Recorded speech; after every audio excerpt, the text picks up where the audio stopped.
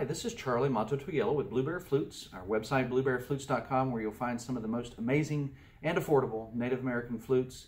They're both handmade and Native American made out there on the web. Today is something I wanted to share with you for some time. It's something I've done on so many other videos, but I thought I would kind of sum it up as best I can on this one to help out. I have thought about offering a troubleshooting video to kind of help beginners, especially because usually people have been playing for a while know what to look for. But in this particular case, this is actually a flute that a very kind flute player, beginner, sent back to me and asked me to check it out. And before I show you exactly what happened with it for him, I want to let you know that the flute was made excellent, beautiful, played incredibly. We wouldn't send out a flute that wasn't in those, at least in those criteria, if not better. So that having been said, I have purposely placed a little piece of packing paper below the primary part of this. I can't think of what a flute would start with a P, but anyway, pan flute. No, it's not pan flute. Anyway, so just I wanted to give you an opportunity to hear what it sounds like when it's got a piece of packing paper lodged underneath the block. So it sounds kind of awful. It's got an airy sound.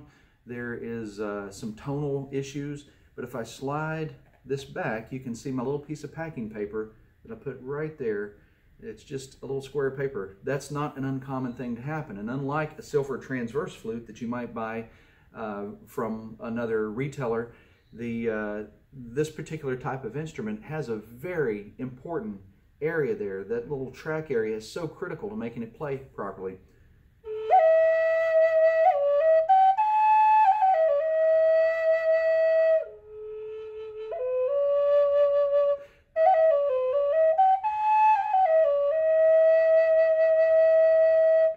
And, you know, simply enough, that's something that can cause the restriction of the airflow right here enough that the flute is going to play improperly. So with that in mind, there's another possibility that something could have happened, and this is not too uncommon either. This is what it sounds like when a packing peanut that I just shoved in there while you weren't looking got stuck up inside of it.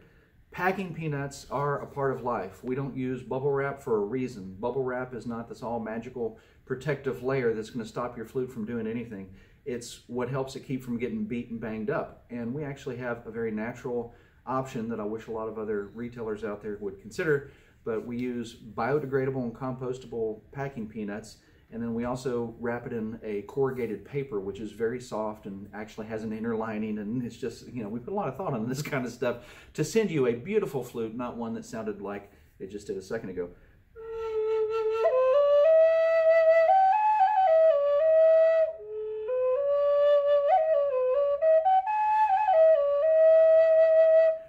Now, there are a couple of other things that can cause the flute to play a little off when you first get it out of the box. And having said that, one thing I'd like to mention is that due to climate change or temperature change from where I'm at and to where you're at, the flute leather might get a little loose. And in the case of this particular customer, this is what happened with his.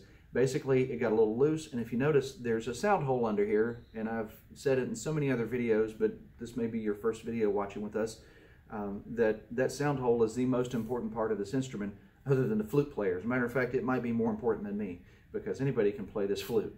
But this is what it starts doing whenever that block slides down. It can do a lot of things. Now, that having been said, my flutes come in, I guess, 3 physical different pieces of what the flute is and what entails it. There is a block, there is a body of the flute itself, and something to tie it down, which is usually leather unless we get a request for vegan options, in which case we tie it with something else. So that having been said, the block here actually provides the airflow across the sound hole. The leather keeps the block tied tight against the flute, which when we ship them out, I've had people say that's really tight, you know, because it is very tight when we ship them out.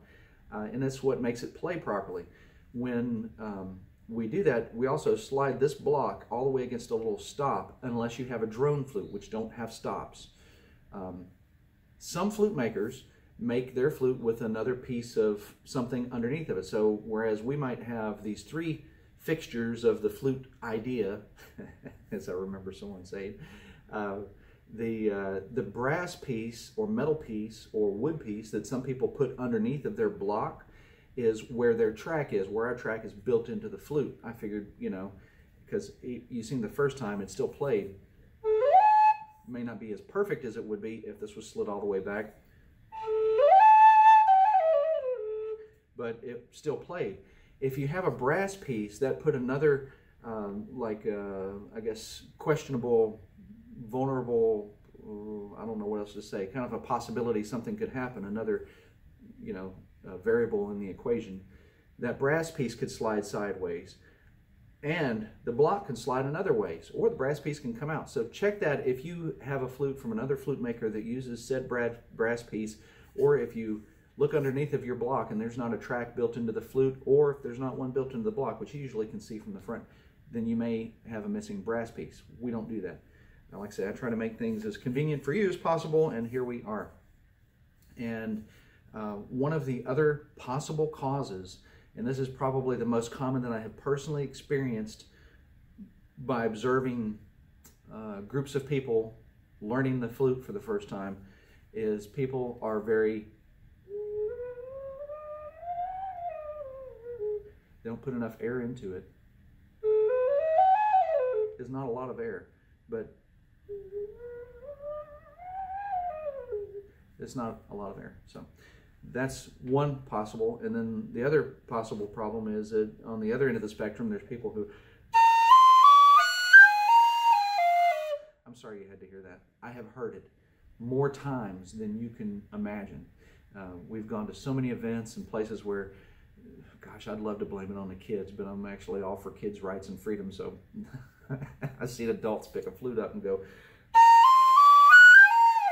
I mean, it just really, and then here's the other thing. That's not playing the flute. We have instructional videos on playing the flute. If you didn't get a sheet with your flute telling you how to play it, then please check out some of our instructional videos. Very simple, all holes uncovered is usually the easiest note to play. Cover this first hole up. Nothing to it. That's what my videos start out with. We have Native American flute playing videos in under 10 minutes. And if you check those out, it'll show you that exact same thing. But I've said it so many times. All hole open on just about any flute is the easiest note to play, because all you have to do is put your mouth to the flute and blow. And if you start, I'm partially covering the holes. I don't know if you can see it, but my fingers aren't exactly covering the holes properly. They need to seat on the holes. So when you play the flute and then cover this hole, if it makes a preferable and good sound, then let's travel on to the next hole. And then next. See what I did? I moved that finger. I tried to do it as obvious as I could, but not so much that my finger's off the hole. If one of your fingers moves off of a hole, then it's going to play a funky note. Sometimes those funky notes are something you're looking for. And truth be known, there may be somebody out there who's made a living playing accidental notes. But you can play different scales using those notes.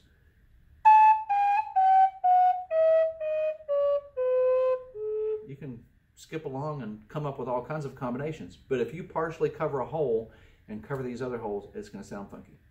And you may be going for funky. Funky might be what's selling right now. But if you want to play the notes that the flute was designed to play properly,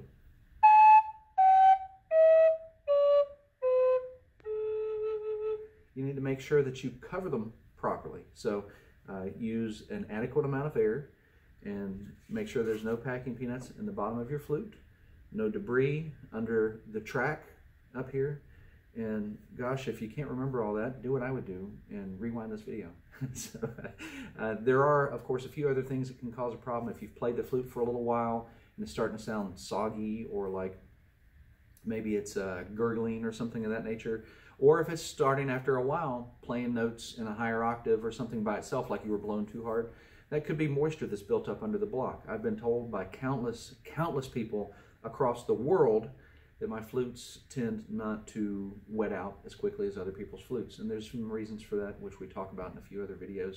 But basically, one thing I can tell you, if you have a flute by another flute maker that has a nice little pointy end on it here, don't put that pointy end in your mouth. Put it against your lips. That's why my flutes don't have a pointy end.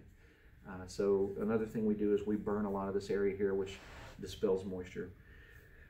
Anyway, oh, one last thing too. If you open one of my flutes up and it smells like a campfire. And the more you smell it, the more you have to smell it. You just feel like, oh gosh, it smells like a campfire. You either love it or you hate it. You know, it's like that with life. It's a flip of a coin. You know, it's a roll of the dice, except for it's a two-sided dice. You either love it or you hate it. And if you smell that, it's because we burn the holes so that they don't cause a problem down the road. Wood that is cauterized does not tend to leak moisture. And wood that is not cauterized tends to, whether it be in a year, 2 years, or 3 years, 6 years, or whatever, tends to cause a crack here or there or anywhere. And same thing with the mouthpiece. The mouthpiece is one that gets moist air put in it from my mouth all the time. And, you know, once it sits down for a day or two, it's drying out. And that moisture escapes from any bare piece of wood that it can. That's why we always recommend to oil your flute, which is the way that people did it naturally for the last couple thousand years.